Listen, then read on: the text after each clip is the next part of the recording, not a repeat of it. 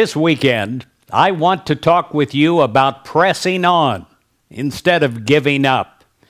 Pressing on with the power of God, no matter what difficulties we've faced in our life, no matter what disappointments.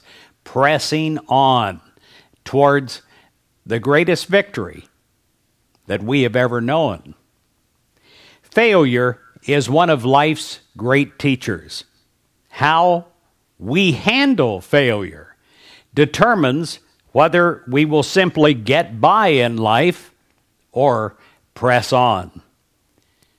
In the Bible, in Ecclesiastes 7, verse 8, it says this: "It is better to finish something than to start it. It is better to be patient than to be proud."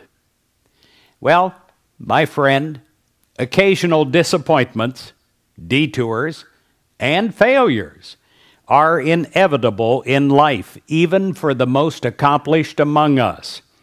Setbacks are simply the price we pay for our willingness to take risks as we pursue our dreams. But we must never allow these hardships to cause us to lose our faith. American children's rights advocate Marian Wright Edelman asked this question: "Whoever said anybody has the right to give up?" Well, that's a great question. That's a question we should ask ourselves, especially when times get tough. Do we have the right to give up because God has our back?